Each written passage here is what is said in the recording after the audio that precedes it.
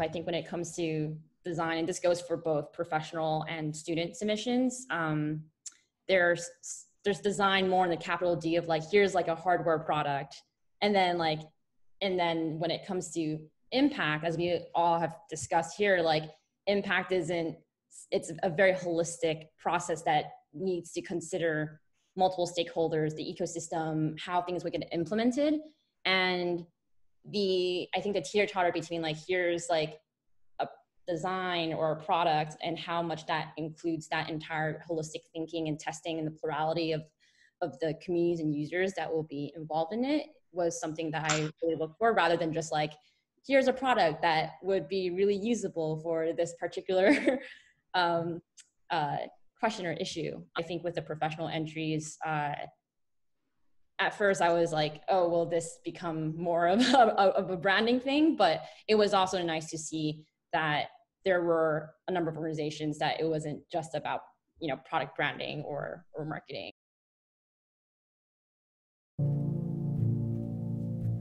Relief Watch is an independent platform that allows recipients of aid around the world to provide their feedback on humanitarian assistance in their areas. It's for camps and neighborhoods where humanitarian organizations are acting. I think Relief Watch stood out to me because it was so grounded in also having the community involved and testing the proposed interventions, monitoring, evaluation. There's often a lot of metrics that we impose on like the impact of an international project without really understanding or being able to have a way to get feedback from the communities that we're working with. Relief Watch, I really like. It's kind of like it's accessible for the real user, and I think that's so much of this problem in every country that have this kind of problem of migrations and people understanding each other. Anything that systematizes a way for them to communicate and really get action going on their needs, I think is really wonderful, and it helps a population that people don't do enough innovation or design around, in my view.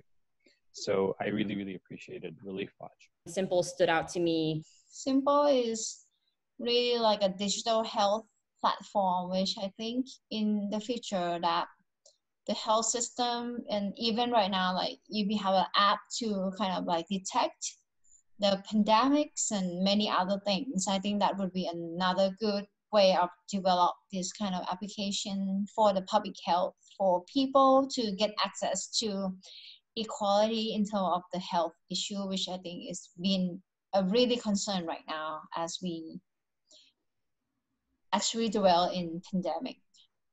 Another one that I really appreciated was the increase in kidney transplant. I happen to know some people who've struggled with issues around kidneys not functioning and how difficult it was. And I thought that this was actually a very clever deep dive. I read through it very carefully, and I saw that they put a lot of effort into understanding what the issues are at a systemic level and coming up with a solution and a scoring system that actually tries to address it. And the design was all sort of secondary after a deep listening exercise, right? Mm-hmm. And it is a big issue. But exactly as Koch is also saying, it's such a systemic problem. I've never seen like someone think at that level. And I just wanted to note that, and I wanted to be like, yeah, this person, they're thinking in a really important way. And they did a lot of hard work in terms of researching the issues and talking to doctors. Yeah. Finally, another project that I wanted to note is the juvenile justice map. You know, the prison industrial complex is something I think about frequently, and the system is totally problematic, and it's also opaque. Whether even if we go as young as children in the school to confinement pipeline, right? Like this is a major issue, and at Creative Reaction Now, we directly have a program working with formerly incarcerated and criminal justice system impacted youth of color. I think it could have been easier to understand. I guess to me, I feel like with it being juvenile justice map, it still, in my opinion, was created as if it was targeting an audience of adults versus actually working, like thinking through the lens of, yes, you have the parents and you have the stakeholders and you have essentially the sphere of influence that, and you know, that are influencing youth, But at the same time, many times when a lot of these pieces are created, they're not actually bringing in youth voice. It was nice for me to see something that, while I felt, of course, is not doing enough to address some of the root causes and root issues, at least is bringing some clarity to how the system works for people that are on the receiving end of it, which the dynamics of which are so powerful. You know, I think it's one of the reasons why we're marching these days. I thought Escaping the Strange Loop stood out as like a pretty innovative project in that it's a very speculative project, but it does play into this role-playing. It uses role-playing scenarios to help leaders or individuals imagine a future. So I was like, oh, like that could be interesting in terms of playing out scenarios. And yeah, that was the same thought I had as well. Mm-hmm. Because I actually think that was a really strong, I was like, yes, we need to have this future projecting and like us testing. Escaping the Strange Loop, you know, so I love speculative design and speculative fiction. You know, where I work at the United Nations, where we're coming up on 75 years of the UN's existence. So this is a major inflection point for us in terms of reflecting on the past and reflecting on the future. And we ourselves are doing a lot of work around speculative design, speculative fiction, and what's called backcasting, where we think about desirable and undesirable futures. And then we backcast on the basis of a desirable future and think about what are the different turns that we need to take in order to arrive at that desirable future. And to do that at such a grand scale, thinking about energy, where we get our energy from, given also the knowledge and experience I have, that's strategically of interest to different empires. These are all things that I care about deeply. And I thought that Escaping the Strange Loop was kind of addressing those questions in a clever and playful and gamified way. I did select the purpose engine because I saw that it also was addressing a major systemic issue that is huge in the United States, of the lack of racial diversity, inclusive practices, and equitable practices in the education space. Particularly when you think about the percentage of breakdown of youth receiving education and how a majority of the educators are white, and particularly white women. And that's why you see so many funds that are coming out now to try to increase diversity within the world and within this field.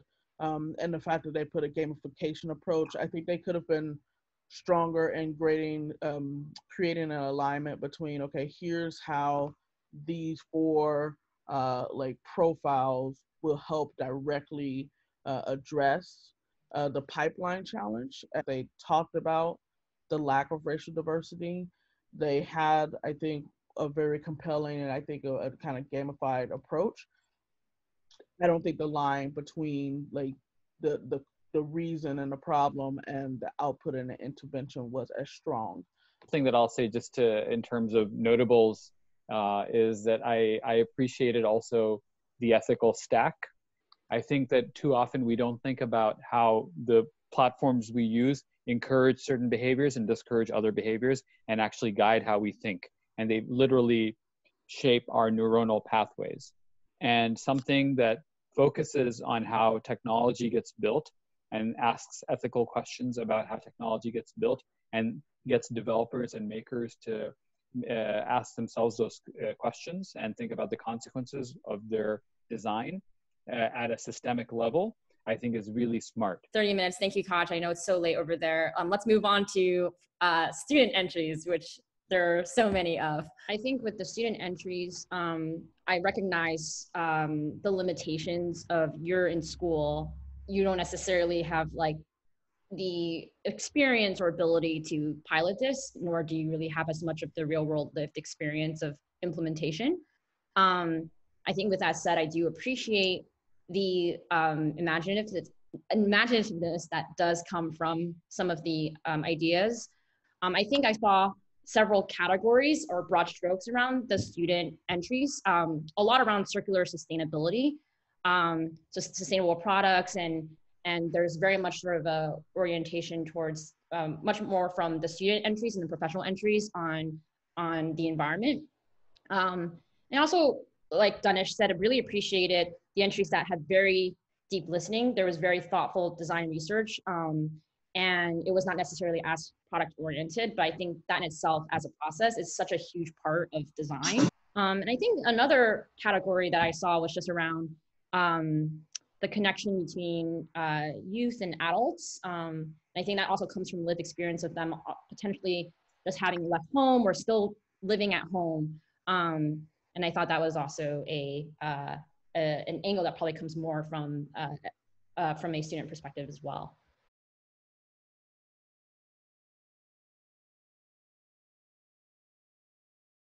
It was my favorite. I don't know why. Yeah, I would say out of all of them, Sheer Project was my top. okay. Sheer Project also stood out to me because it was really thoughtful in using a sustainable resource that doesn't just, I believe it was grounded in the Indian context, but it could also be used for like California forest fires, and then thinking about how that could be used as a material for other product design. Getting this fire from the forest, which I think has become even more normal, like in Australia, in my country, and in California. Like, how can we really cope with all those things? I thought that it was pretty holistic in all aspects of it too. Freshwater-free fabrics. The very simple, their solution was delivered very simple and elegantly, but the fresh water, I just feel that will be another challenging in the future, that the fresh water will become such a hard issue to have, and actually find that to go to the industry clothing is kind of like fixing the two problem with one product. It does tackle this larger question, and I can see it just like with Reed Studio, we work with the fashion sector, and we work a lot with circular economy questions, and what they've designed, I feel like it can plug in pretty simply into that, and it also answers the kind of a set of questions that the fashion company cares about as well. So it's pretty thoughtful in terms of it having an impact within the circular economy supply chain for fashion. One is magnetic tiles. It's related to the impaired user to communicate better when they're crossing the road. I thought it was very community centered. It is addressing major issues within the visually impaired community, or the community of people that are visually impaired.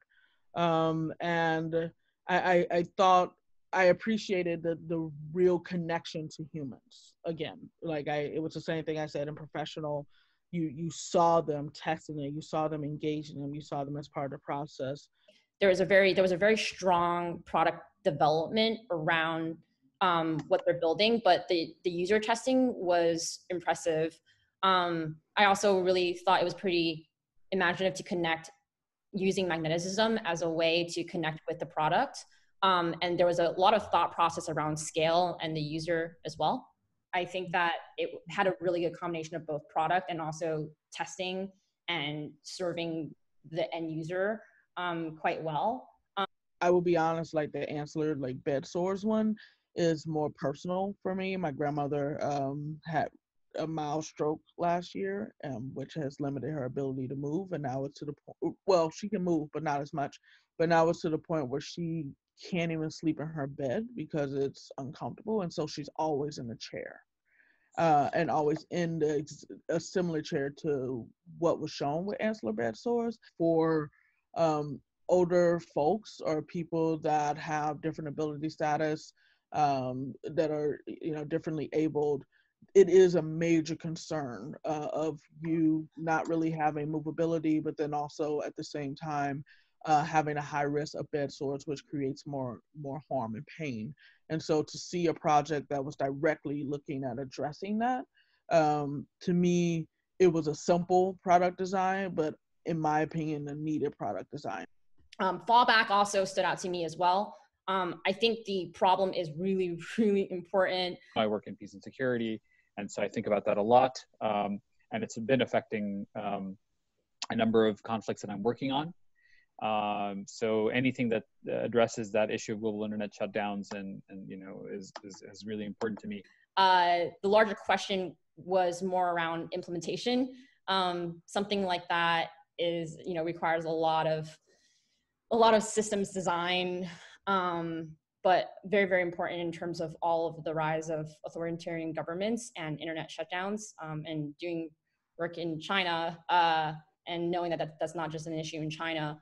This is something that I think will be increasingly relevant as an intervention. I am very drawn to also anything with coral reefs because it's you know, one of the largest ecosystem wipeouts that we're experiencing right now. Nemo coral stood out to me just because they've done a lot of research, and the intervention is hardware focused. So I think it depends a lot on testing and execution, and things like that will take a while to roll out. But I still commend them for just pursuing the research thought process and figuring around an intervention. WeCat also stood out to me. I thought that it was one of the most like thoughtful interventions in the circular economy category. And it was really thought out in terms of the material, who are the producers, and the end product was really cute. And it was like a very, very direct product for a very direct market that doesn't exist. So I think it stood out to me in all the aspects of both research, the people that it would touch on, and having like an outstanding product that could potentially sell. The whole process kind of fully answer like where it's come from, how the material has been made, and it's actually go back to the community. The cat I know can seem pretty whimsical, like the shape and design, but I also think that's the type of thing that's because if their objective is consumer sales to make income for the artisans. So at Root Studio, like our whole thing is around being able to create sustainable income in innovative ways into newer markets. And I do think the novelness of how interesting a product is has a lot to do with pushing sales. And so when I saw that form factor, it seems like they probably thought through like who the end user is, which is like a cat purchaser. It may seem a little divorced from these larger issues, but I do think that it's really elegantly designed in that way. So that's why it sort of stood out to me, because it touches on all sides of that. Even though I'm anti-brand, I will say that Shine LA stood out for me. I saw a lot of behavior change components, even with the bench and having like the placement of hands and having the marks of the placement of feet, and how you can use the bench to not only sit and converse, but also exercise, and having this movement component. And when you watch the video, seeing these different kind of journeys and touch points of how you can get someone at, you know, a basic level, and then you might lose them. But then if they dive deeper, they are able to, in a sense, also have this behavioral change across their family. I thought was interesting. I think Tire Collective is a good contender because it is also another circular economy project that's really well researched and really well thought out as well. I think it's such a big problem. I used to went to these Michelin talks, and we kind of wonder where is all those little particle of the tires goes. It actually goes into the environment to be breathing in. So having this is kind of collect all this trash that when we drive. I think it's such an issue that we all drive, and where does the tire goes to pollute the environment. I feel like Survive was, it thought about the different, and did research on the journey of like individuals that are farmers that commit suicide, and they're being not accepted at different hospitals, and so it's a higher risk of dying then. And then when they finally get to a place that will accept them, it takes 30 minutes to go through the process. I thought it was very smart the way it thought about addressing such a major issue. I thought the tech development was interesting. The community engagement was interesting. The social problem it's trying to solve is farmers committing suicides in India. This is a really widespread problem because they're the hardest hit. And now with basically the disaster of COVID-19, they're going to be hit even harder. Basically, they end up in a lot of debt, and because they can't deal with the debt they're in, they commit suicide. And this is like sort of like epidemic level proportions, unfortunately, in parts of India. And often the choice way of killing oneself is taking poison. So basically, this is a device that's deployable in rural settings that helps address that. and I thought that was interesting. I liked your identity because a lot of the IDPs and not just IDPs, but refugees, I should say, that I've come across are people that are extremely qualified. They're doctors, they're physicists, they're scientists, they're mathematicians, they're interpreters, but they just don't have a system for translating their qualifications through some kind of equivalence platform into the context that they're working in. So you might have someone from Syria who moves to Denmark, who's a nuclear physicist or something really specialized, who then just becomes someone who's working a blue collar job, right? And you also have situations where you have doctors who are refugees coming into countries where there's a shortage of medical personnel, medical professionals. So I thought this was a clever way of addressing the issue of jobs and job security, and even host communities really taking advantage of the qualifications that refugees bring.